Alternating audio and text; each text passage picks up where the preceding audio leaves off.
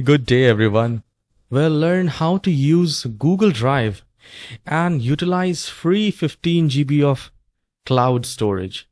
It is very handy and very useful if you want to save your documents, photos, videos in Google Drive.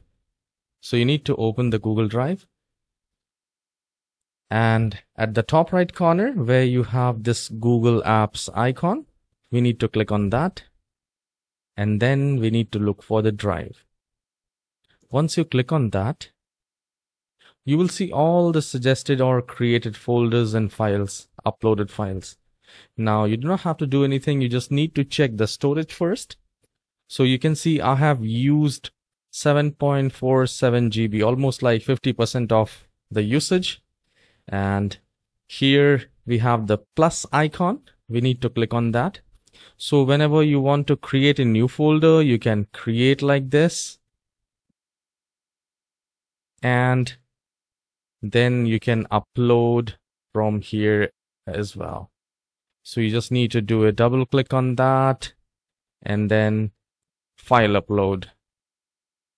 And whatever you want to upload it, it will be uploaded there. So you just need to click on plus new. You can create a new slide, Google Doc, Sheets here in the folder and use it. You can also use maps, drawings, app scripts. So basically you can upload, you can do the folder upload, you can do the file upload.